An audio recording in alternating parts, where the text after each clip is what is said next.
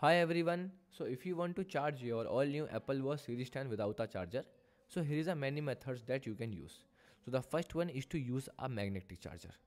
So you can simple plug the magnetic charger to a power source and then you can simple place your watch on it, and then after that you will find your watch is start charging. The second way is to use a computer USB port. So another option is to use a USB port of your computer, and then you can simple connect the cable with it, and then the dock of your charging cable at the back side of your Apple Watch, and then you will find your Apple Watch start charging. Okay. The third one is to utilize a power bank. So if you have a power bank available, you can also use it to charge your Apple Watch. So you can simple connect the magnetic charger or a charging cable to the power bank and place your watch on the puck. And this is particularly useful when traveling or during the outdoor activities. Okay.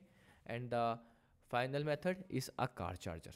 So if you are on the road and you can use the charger your Apple Watch using a car charger, just connect the magnetic charger or the charging cable with the USB port vehicle and place the watch on your charger.